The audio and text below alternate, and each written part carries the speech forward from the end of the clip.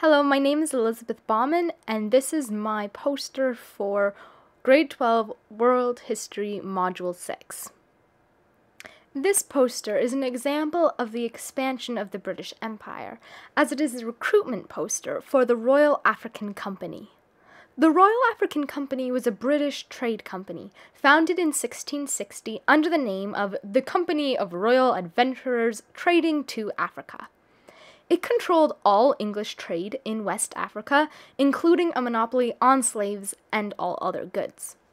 King Charles II of England gave control of the company to his younger brother, who later became King James II.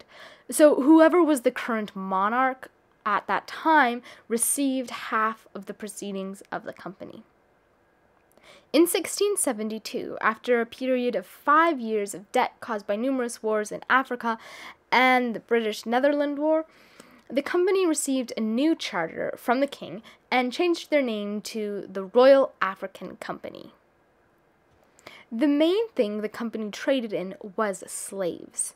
The Spanish, Portuguese, and French also had slave ports in Africa, but the British transported staggering numbers.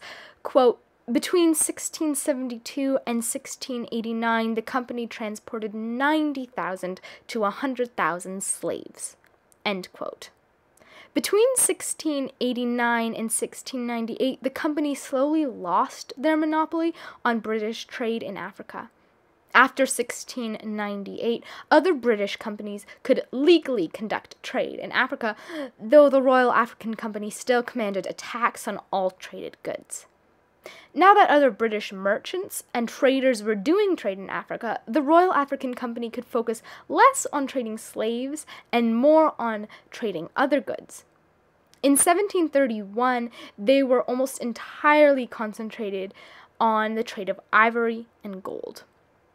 The Royal African Company was dissolved in 1750, but its main functions and merchants and alliances were transferred to the African Company of Merchants. The background picture on the poster shows a classic balance scale with gold dust in it. In 1743, gold dust was the main item traded for by the Royal African Company.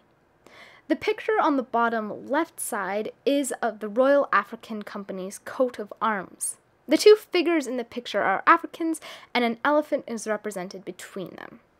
The picture on the bottom right side of the poster is a gold guinea, stamped 1686.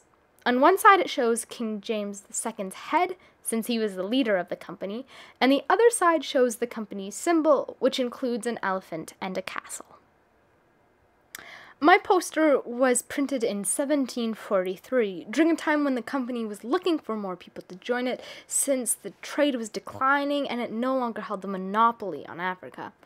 The poster is designed to entice young British men to join the Royal African Company.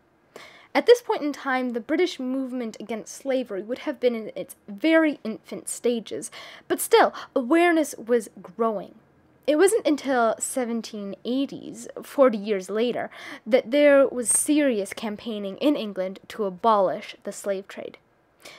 At this time, though, a perk to being part of the Royal African Company was that they did not directly participate much in the slave trade. Riches would have been the main appeal for joining the Royal African Company, as trade in gold and ivory led to a lot of money. As part of the company, there would be opportunities to rise in status and rank, which would be another reason for joining. Finally, experiencing new exotic lands and the peoples of Africa would have been exciting and interesting, especially for restless young men.